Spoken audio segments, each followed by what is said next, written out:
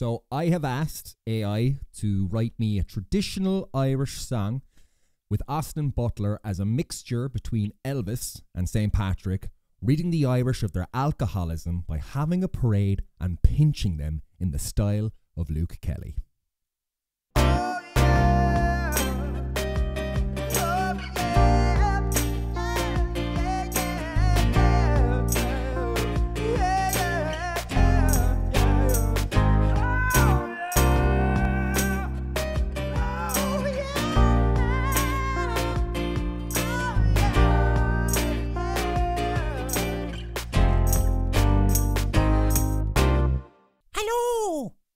Happy St. Patrick's Day.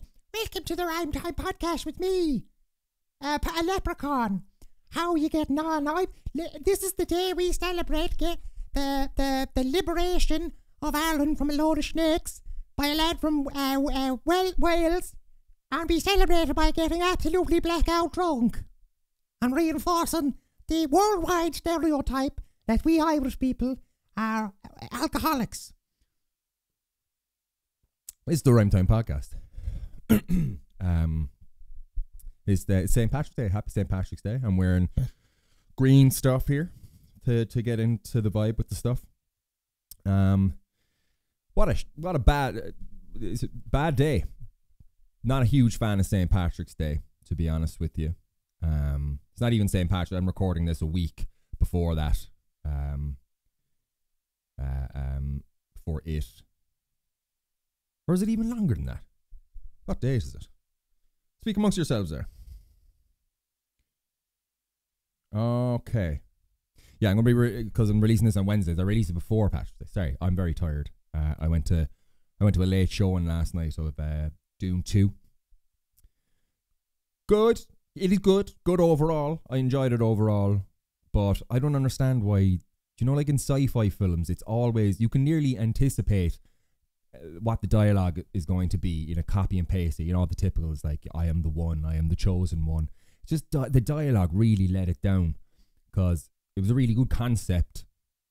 I'm not going to give away any spoilers. I did read the book a while back, but I have to say it was very confusing. I didn't find it a super entertaining read, but the films were great. I mean, your man Denis Villeneuve, in terms of a cinematic director, like the landscape, unbelievable. But I just feel like those films, does the dialogue need to be as bad as it is? Game of Thrones is a good example of good dialogue, or not that hacky, typical I am the chosen one bullshit. Another gripe I have with it is it's really odd nowadays. It was like a throwback to the 80s where the villains were so irredeemably evil. There's no nuance to the character. But like a lot of character, particularly after Breaking Bad and Sopranos, where you try and empathize with a more villainous character. Well, I don't know. I just found in this it was just way over the top and hard to.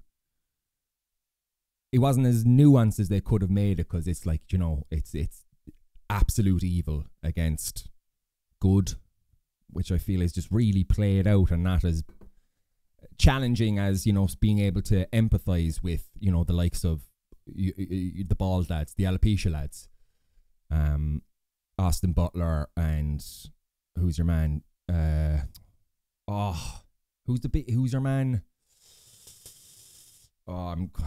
He's in Guardians of the Galaxy as well. His name was in my head, and that's what Google is for. Cast of Dune 2. No, not Jason Momoa. He was in the first one. Dave Bautista. I fucking knew that. I flipping knew that. Who's the other fellow? Who's the big fat lad in the big floating fat lad? The real the contrast, the real artistic choice to have the fattest man in the cast, the fattest character to be floating above the rest. Stellan Skarsgård, good lad. But they were just just too Dave Bautista's character just goes around screaming his words, his lines throughout the whole film. I mean, You try to think, it's like, is there a correlation between a man getting so large that they lose any ability to be a good actor? Like, look at any like really big, strong man actor in the past, like, you know, Arnold Schwarzenegger, all the action stars. They're not great performers. And this lad's just going around screaming. Like, Dave Bautista kind of has that face. It's like how he has like an anime needing to take a dump face. Like, if you're really, really constipated, he's just got like, he looks like he would have burst out of his own face. And all his lines he was delivering, like he wanted to take a big, massive screamer, a big growler into the jacks. Like, find him! And just like, fuck, smashing people's faces off stuff and needing desperately to use the bathroom. He looks like he's about to explode. He kind of took me out of it. He's just, I don't know. And then Austin Butler, in fairness, he did a good job in terms of, I mean, you wonder how much the makeup assists in these performances where people go like, oh, he was amazing, he was terrifying. He was like, yeah, he was completely hairless, no eyebrows and no eyelashes. Do you know how disconcerting that feels? And I'm not pointing out, like, you know, people with alopecia, that's fine, obviously, but naturally there is something a bit jarring because it's so unusual. And he's like, I mean, the first scene he goes around, he just starts like poking himself in the tongue with a dagger. I don't know. Austin Butler, he's a child actor, of course, so most people who are child actors ironically never really figure out how to be a real person. Like, it's like he's trying really hard to be the idea of what cool was in his head. It was one of the interviews for Dune. I saw an interviewer ask him what was his favourite film as a child. And he said, The Good, the Bad and the Ugly. Like, it's okay, Austin. You're one of the biggest movie stars in the world. You're cool. You're cool. It's okay. I'm just glad he didn't try to bust out the Elvis voice for that character. Remember when he was pretending like you couldn't shake the Elvis accent? There is no way you spend, okay, what did he spend? Maybe like max 2 years. There's no way he would still be speaking like Elvis years afterwards. And he like made a whole big thing out of trying to shake the accent. I think it actually would have made the film a bit better. You know, he comes up to, when he's facing Timothy Chalamet's character, he's like, come on, baby. You ready to dance? I'm a bald-ass motherfucker.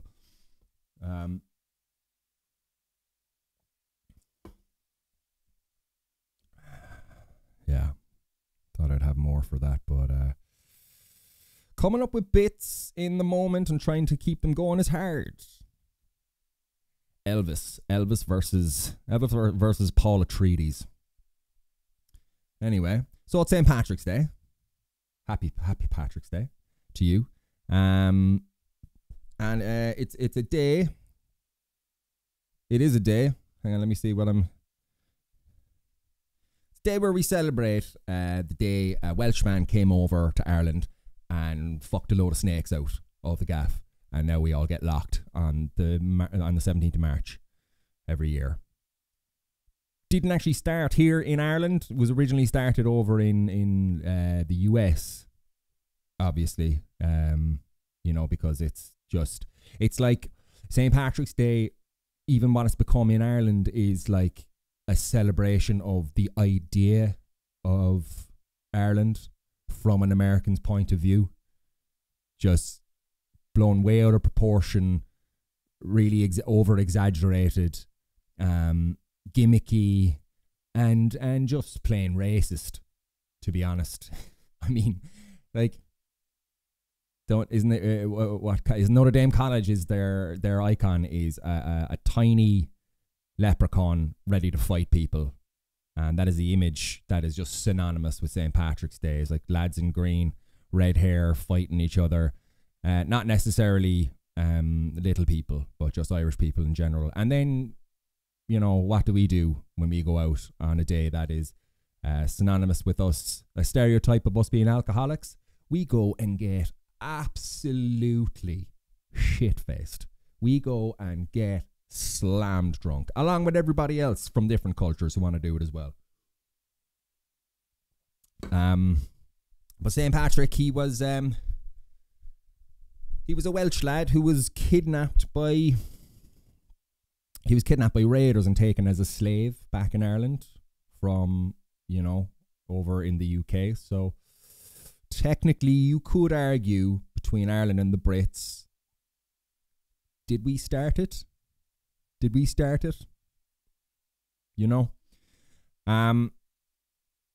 then he escaped and then decided to come back and convert us all to Christianity, which is just a really glossy way of saying he came over with a load of soldiers and absolutely eviscerated the boys around the country.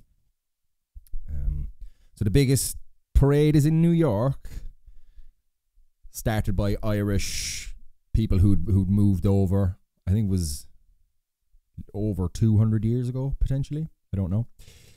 And one of the biggest celebrations in Ireland outside of Dublin or the other cities is in Downpatrick in County Down, where he is said to be buried. The name is Downpatrick. So they literally named it as literally as humanly possible. Patrick went down here. That's what we'll call the town, Downpatrick. And what else did I look up? The shortest St. Patrick's Day parade in the world formerly took place in Dripsey in Cork, County Cork. The parade lasted 23.4 metres and travelled between the village's two pubs. And the tradition began in 1999 but ended after 5 years when one of the pubs closed.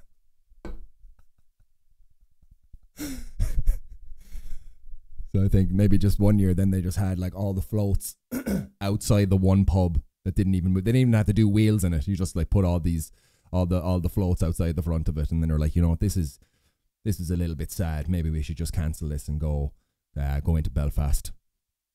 That's hilarious.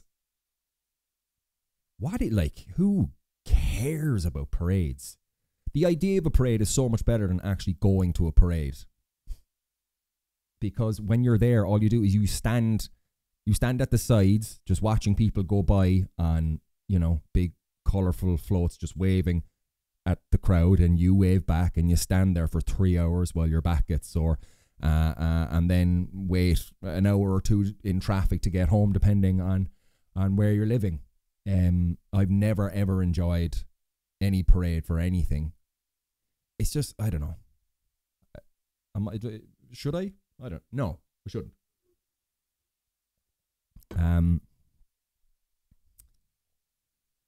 But yeah, it's. I mean, I wouldn't. I'd say you could ask a lot of Irish people who wouldn't be too averse to getting rid of the holiday. I mean, I don't particularly like. I find it funny that, as I was saying earlier, it's like Irish people kind of bemoan the stereotype of us being heavy drinkers, and then on the day that we celebrate an Irish identity, essentially, is what it's become, somewhat, kind of, tentatively about Irish identity. And then what do? On that day, we get like absurdly drunk, completely. Like you will see people. Like I remember one of the things I do remember from St. Patrick's. I was trying to think of stuff that happened, but I don't think I ever really did stuff on St. Patrick's Day to actually have stories. But I remember it was the day before. It was the day before St. Patrick's Day, and it was in college, and there was a guy I knew. He was like a year under me in arts, and we were driving past Anglesey Street. Oh, jeez. Anglesey Street Garda Station in Cork in the car, 11 a.m. And this chap was up against the outer wall in the car park of the police station, completely passed out. And I recognised him from the lectures, or from college, basically. Like 11 a.m. the day beforehand. That's commitment to the cause. Probably didn't make the day, but he's better off. You'd find it particularly embarrassing to get absolutely locked at like St. Patrick's Day in England, say London, because the association with us are as drunk paddies. And then, I could only imagine the absolute carnage on the streets over here of expats. Because there's something like in Irish people, once they move away, they become even more Irish. But like lean into the stereotypes, because there's a comfort in that. But not in front of the Brits, guys. Come on, not in front of the Brits. Speaking of the Brits, I was on a Ryanair flight there recently. Is this not the most British thing you've ever heard? I'm 6'3", right? So if I'm trying to go to sleep, put my head back, the back of my head just leans back over the headrest, and my hair was like getting into this fella's mouth, apparently, because he was leaning forward trying to sleep.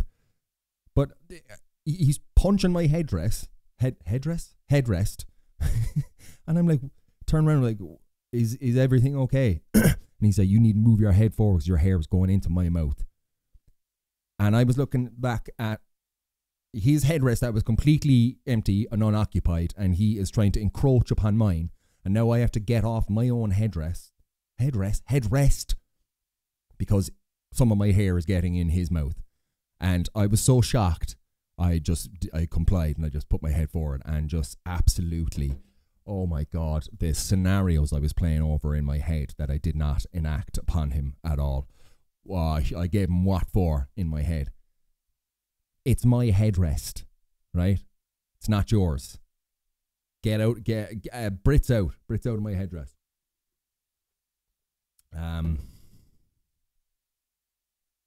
Yeah, I don't like I don't do St. Patrick's episode. I don't like St. Patrick's Day at all.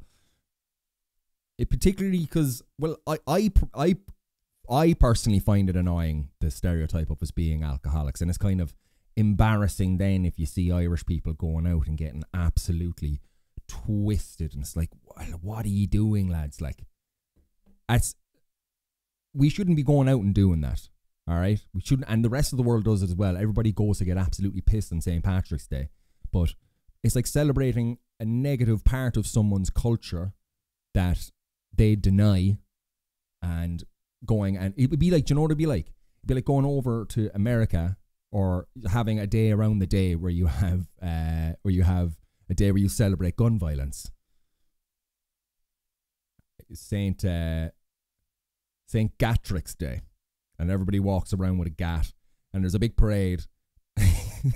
There's a big parade, and instead of floats, it's just a load of tanks with like people up on top with like AK-47s and shotguns are all waving at each other, and then out of nowhere, the audience and the people on the floats or the tanks just start opening fire, and it's just a day where you just shoot the shit out of everybody.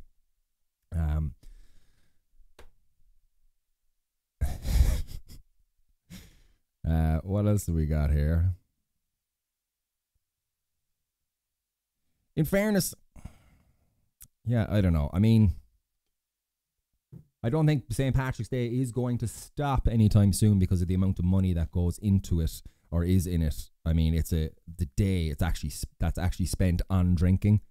Holy moly! Like, do you remember? Does anyone remember? If you're listening, if you're watching, I look at the analytics. I know how many people are. People is a fairly generous term to give to the listenership. Does anybody remember 10 years ago they invented Arthur's Day? Does anybody remember this? It was a day, they essentially created a second St. Patrick's Day. I can't remember what it was. Let me get a Mr. Google here. Arthur's Day. Where was it like at 1 minute to 6 in the afternoon? Maybe that was the inaugural time or day that Arthur McGuinness made the first Guinness. Everybody in the pub would get a pint of Guinness on this day, and they'd all cheers to Arthur. And loads of pubs had just Guinness on. Like, loads of pubs would only have a license to sell stuff that is sold by Guinness. And there would be lineups of artists playing all over the country in Ireland. There was Imelda May, there was Paula Nutini, was in a place called the Old Oak down in Cork, which is absolutely absurd because that pub is a shithole. Like, just, we used to call it Jurassic Park because it was for older people to go around and have affairs. Let me get some of the lineups here from Arthur's Day. Newton Faulkner, David Gray, Melda May, Calvin Harris, Republica Loose, The Blizzards, OK Go, Razorlight, Sugar Babes, Lisa Hannigan, The Undertones, The Wombats, and this was all over. This was like Dublin, Galway, Cork, Belfast, Limerick and Waterford, maybe? But this only went on, I mean, it was on in 2010 and 2011. Was that in 2012 as well?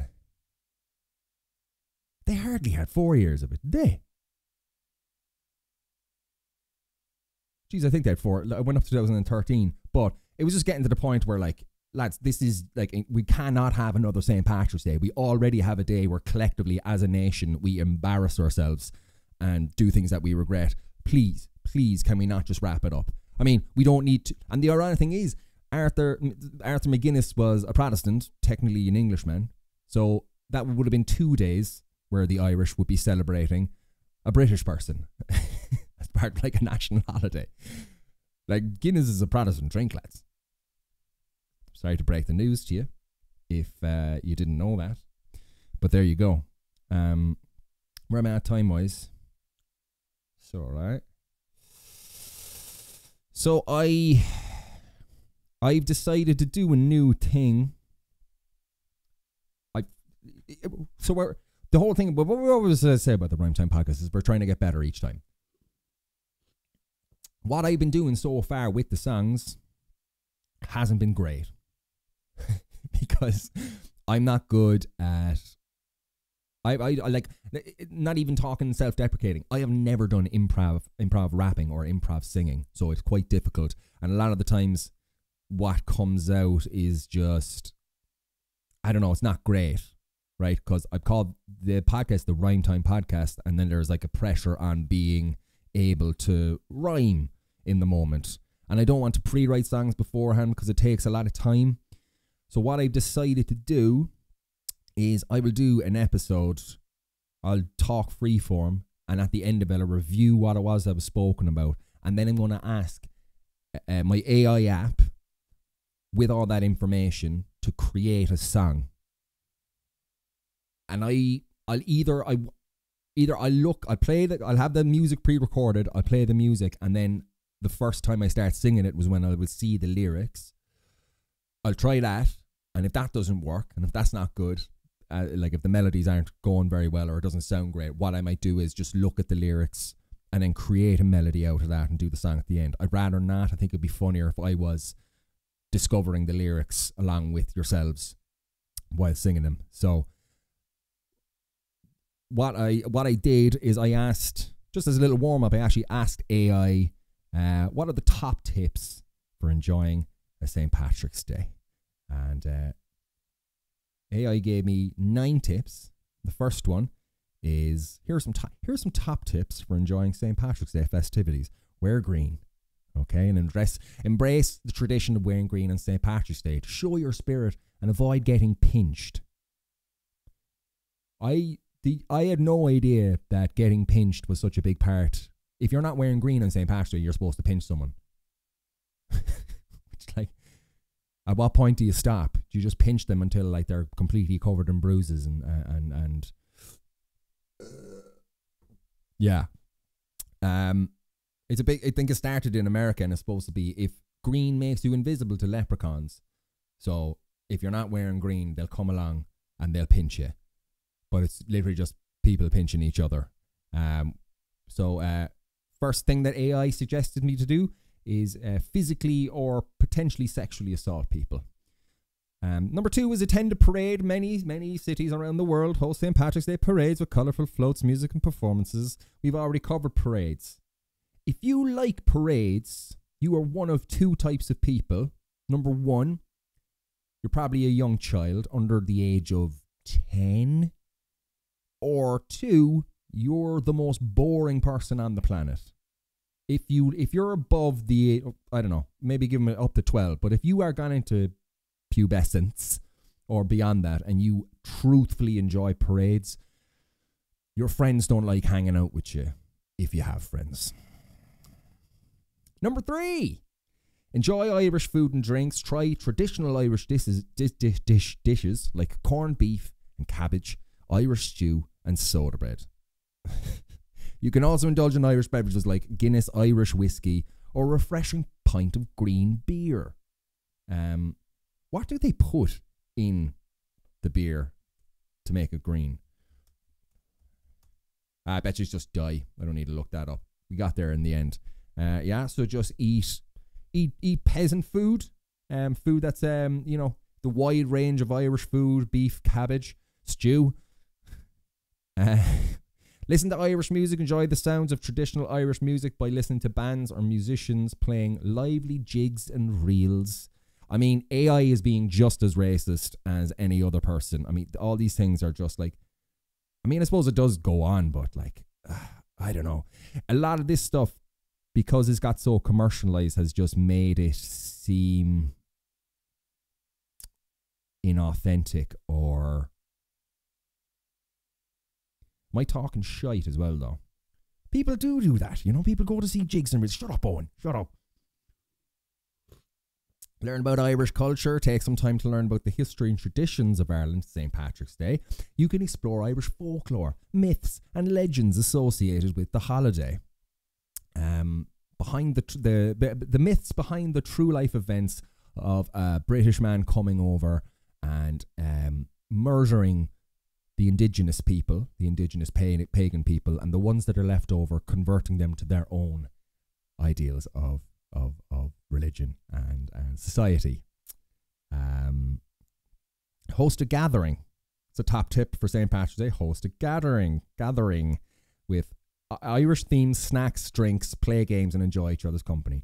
At this point, I think AI is just kind of running out of ideas to do on St. Patrick's Day, because that is just a reiteration of a previous point about having traditional Irish foods. There's 3 more. Celebrate responsibly. If you choose to drink alcohol, do so responsibly, and make sure to have a designated driver or alternative transportation arranged if needed. God, AI's a bit of a nerd. Get involved in community events, participate in local St. Patrick's Day events such as charity runs. Have fun and spread cheer is all about celebrating and having a good time. Embrace the festive spirit, spread joy and enjoy. No, listen, the top tips here, all a load of bollocks. I think it should just be one thing. Get absolutely hammered. That's what AI should be telling us, because that's what everybody does on St. Patrick's Day. So what I'm going to do now, so I'm just going to review what it was that I was talking about, and then I'm going to ask AI to create the lyrics for a song, given all the stuff that I was speaking about. And then I will try to sing it upon seeing it for the first time. So I have asked AI to write me a traditional Irish song with Austin Butler as a mixture between Elvis and St. Patrick, ridding the Irish of their alcoholism by having a parade and pinching them in the style of Luke Kelly.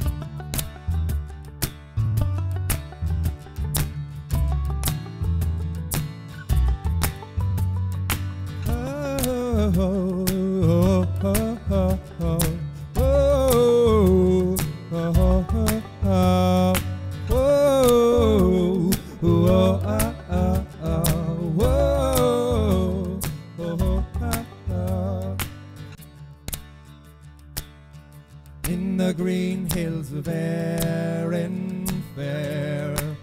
Austin Butler, a man who is beyond compare. With Elvis's charm, St. Patrick's grace, to rid the Irish of their alcohol he didn't chase. He got Elvis's charm, St. Patrick's grace, to rid the Irish of the alcoholic taste.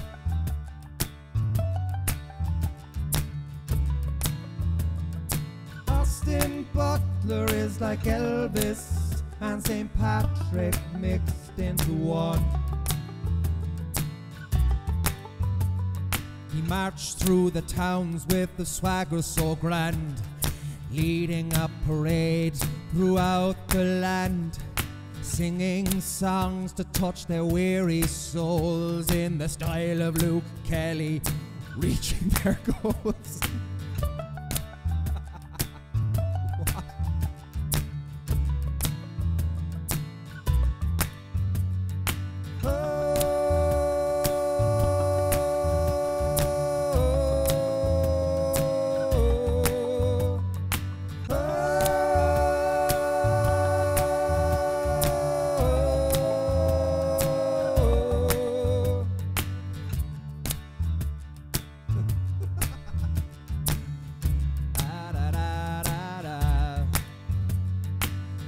Pinching the drinkers with the love in his eyes, awakening their spirits to rise. Put down that bottle, embrace the day, let joy and laughter light your way.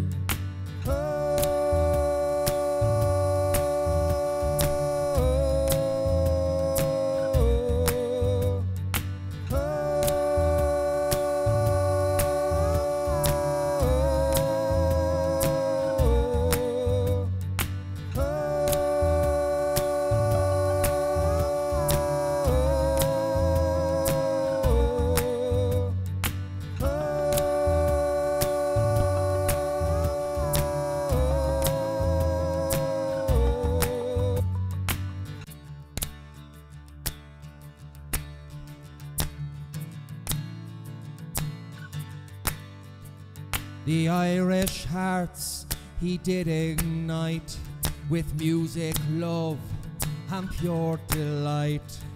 Austin Butler, a legend anew in the land where all the shamrocks grew. So raise a glass to this man so bold, whose tale in Irish is told.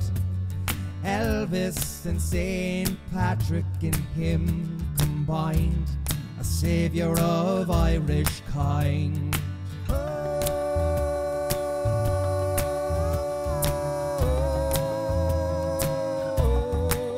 Austin Butler is our saviour, Austin Butler, our Irish saviour, Austin Butler, our saviour, Austin Butler, our Irish saviour.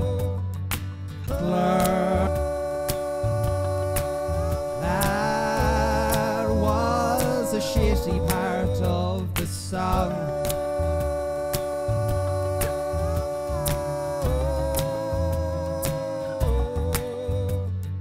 Austin Butler is our saviour. Austin Butler is our saviour. St. Auckland Buster. Auckland Buster. Austin Butler is our saviour. St. Austin Butler is our saviour. Austin Butler is our saviour. St. Austin Butler is our saviour. Austin Butler is our saviour. St. Austin Butler is our saviour. Austin Butler is our saviour. St. Austin Butler is our saviour. Austin Butler is our saviour. St. Austin Butler is our saviour. Austin Butler is our savior. Saint Austin Butler is our savior. Austin Butler is our savior. Saint Austin Butler is our savior. Austin Butler is our savior. Saint Austin Butler is our savior. Austin Butler is our savior. Saint Austin Butler is our savior.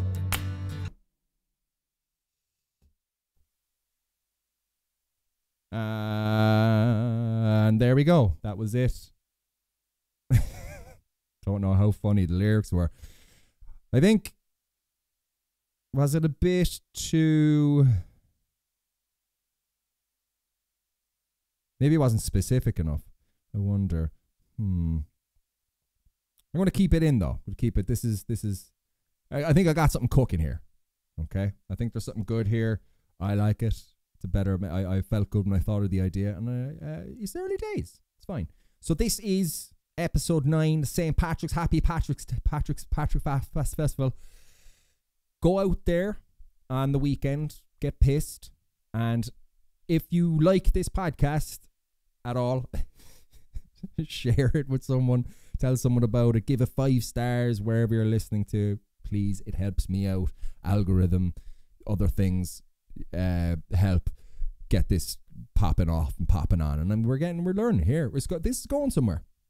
Having AI as a co-host could be good, because doing a podcast on your own kind of feels like you are going nuts. But listen here, best of luck. Happy Shamrock. Happy St. Patrick's Day. Austin Butler is our savior. Saint Austin Butler is our savior. Austin Butler is our savior. Saint Austin Butler is our savior. Austin Butler is our savior. Saint Austin Butler is our savior. Austin Butler is our savior. Saint